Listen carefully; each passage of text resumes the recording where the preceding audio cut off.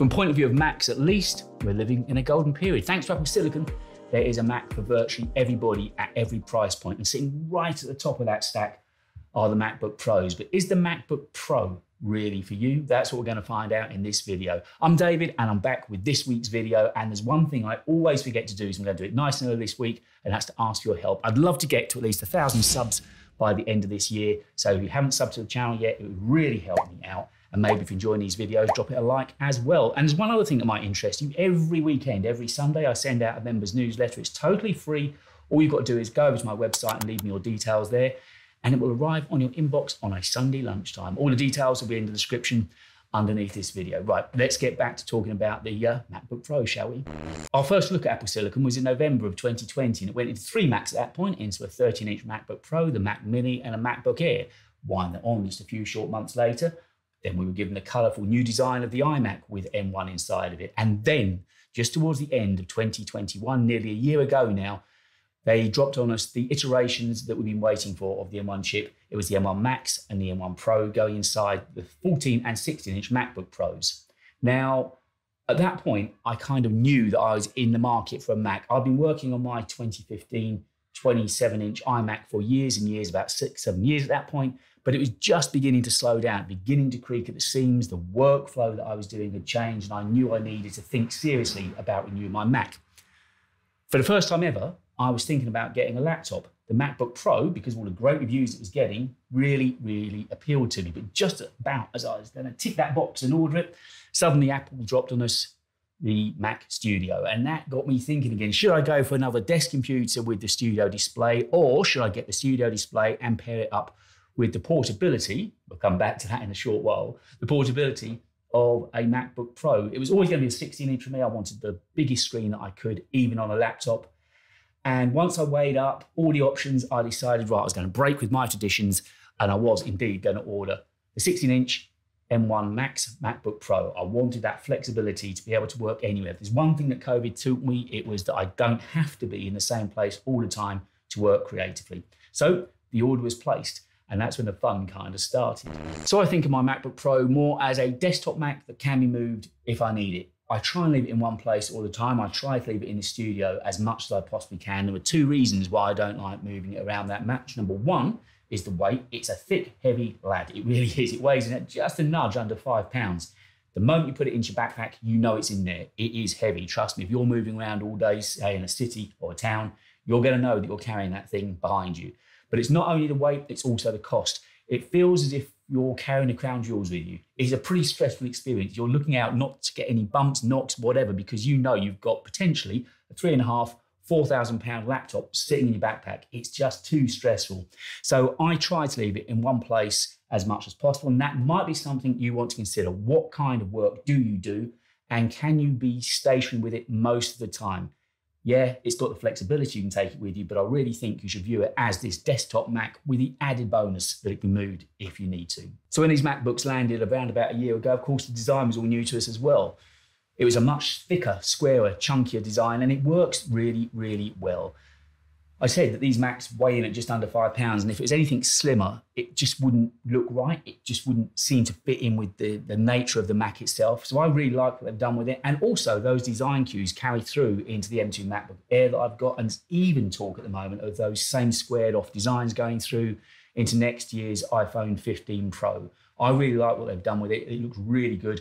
And the design of the bodywork means that also it's holding up really well from a scratch point of view as well. After 6 months of daily use, and okay, most of it has been stationary, but nonetheless, there are no marks. There's nothing to age the Mac at all on the outside. It's aging and wearing really well. It's just one thing that's a real shame, and it's similar to the back of the Studio display and also of the new iMacs, is that there's this lovely debossed MacBook Pro that goes underneath the MacBook, and you just never get to see it. It literally never sees a day of light, which is a real shame because it's a beautiful styling cube. But overall, the design and style that Apple are going along with on this current range of MacBook Pros, I really like, and it, more importantly, is wearing ever so well. It's interesting to note that the keyboard on these new MacBook Pros proved that Apple were listening to us. The touch bar had gone. Now, I was never a hater on the touch bar, to be honest with you. I had it on a 15-inch MacBook, and it was fine. But anyway, that's gone now, and we've gone back to the full set of function keys, so it proves that we just can't get rid of our old habits. But at least it showed that Apple was listening to us. The keyboard is really, really joyful to use. I'm no touch typist, but I float around reasonably quickly with 2 or 3 fingers, and it's a good keyboard to use. I've not had any problems with the keys sticking. Trackpad remains a class leader. And even though it sits 15 millimeters off the side of your desk, off the top of your desk, the way it's chamfered and beveled at the edges means it's not uncomfortable on the wrist at all. It's just a joy to use the Mac and the keyboard every single day. Apple are never the kind of company to admit that they've made a mistake or to say sorry, but you've only got to look at this MacBook Pro to see that they knew they'd made some mistakes and they listened to us. They got back to listening to their core customer. We got an HDMI port, we got an SD card reader, and MagSafe all came back. This Mac is supposed to be for professional use. And once again, it now felt as if it was up to the task. It was living up to its name. I've used it for the last 6 months and I've not found it wanting performance in any way, shape or form. If there was any clever memory swapping going on in the background, it never became apparent and it's not held me up at all. It's been a real beast of a machine to use. So from that point of view, I could not be happier with it. And it suits what I do every day really well. The other bits that you get on the MacBook Pro, well, the camera, 1080p, it was okay, but obviously now you can use continuity camera to get around any shortcomings in the camera that's built into the MacBook Pro.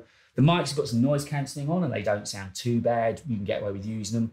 And the speakers though, the 6-speaker setup on this MacBook Pro is to die for. It is such a good speaker system, it really is. If I'm away from the studio display, I can quite happily listen to content on the inbuilt speakers on here, which also means that you don't need to bother putting any other speakers on your desk. You can save some space, keep your desk looking tidy, and more importantly, save money because these things don't come cheap. But the speakers, honestly, they're really great.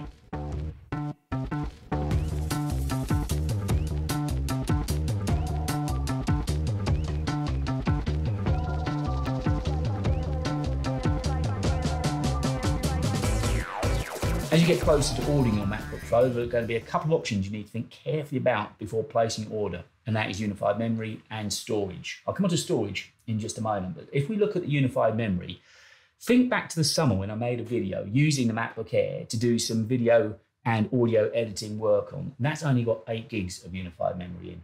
I've got 32 gigs on this MacBook Pro, and it's never caused me an issue. I honestly don't think you'd need to spec it up past 32 gigs. I don't know who would need to 64 gigs unless you're into very high-end 8K rendering and video editing. But for most of us, 32 is going to be more than enough. Now, storage is an area that always causes division. It really is. It causes people to have conversations each way, each side of the fence.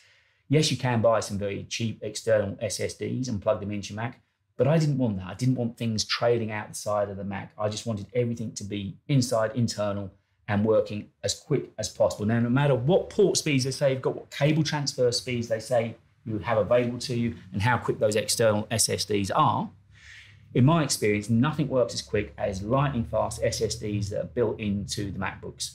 And I've been absolutely delighted with mine. I've got 4 terabytes in this one. It's got a beast of amount of storage on it. Obviously, I'm doing a lot of video work now. The beauty of that is that I can work on any of these projects and just leave it on the desktop for the time being while I'm working on it locally. And only after I've finished the project can I then archive it. But I can work locally with SSD speeds that are just blindingly fast. I never have to wait for anything to load in and drop into the timeline. It's just a sheer joy to work with. So storage, that's down to you really. Yes, you can buy cheaper options. There's all this talk of Apple tax on storage. But I think, again, when you're buying what is an already expensive machine, it's worth just getting as much storage in it as you can possibly afford. But that brings us around to the big question now. Is the MacBook Pro actually for you? We covered earlier on in the video about the kind of work that I think this MacBook Pro is aimed at and is best suited for. Think about the portability, think about how much you need to move around with it, but also look at the other options. If we just pick out this M2 MacBook Air, for instance, you can spec up a really good M2 MacBook Air with 24 gigs of unified memory and 2 terabytes of storage, and it's only going to, I say only, going to come in at £2,500 or just a nudge over, which represents fantastic value for money. It's a truly portable machine. If you want to buy a laptop for a genuine laptop, I think you need to look perhaps at speccing up an M2 MacBook Air rather than getting a very heavy, very cumbersome, weighty MacBook Pro. There are certain needs for the MacBook Pro, and I would say it is for that heavier end user, but also for somebody that can predominantly leave that machine alone. Honestly, it really is heavy. I keep coming back to it, but I want to be honest with you. If you're thinking about trying to get a deal over the holiday season, either go to a store, pick one up, hold it and feel it for yourself, or just take my word.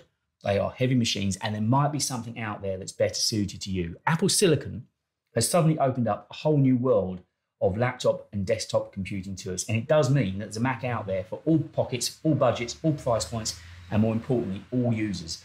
Don't get pulled into the pro fast lane that you've got to buy a MacBook with the word pro on it. Honestly, Apple Silicon has made most of these machines almost to a pro level now. They are that good.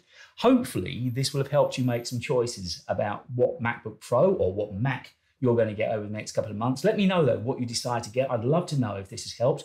Are you still going to go for MacBook Pro? Or maybe the Mac Studio and its full desktop capability is what you're after. Or you want to go pure laptop and buy a lightweight but ultra super powerful MacBook Air. Let me know in the comments below. It'd be really great for you to get involved. Don't forget what I said at the beginning. If you're enjoying these videos, do drop it a like, and also subbing the channel would really help me out. I want to get those 1,000 subs by the end of the year. But guys, that's all I've got for you this time. Thank you so much for watching, and I'll see you on the next one.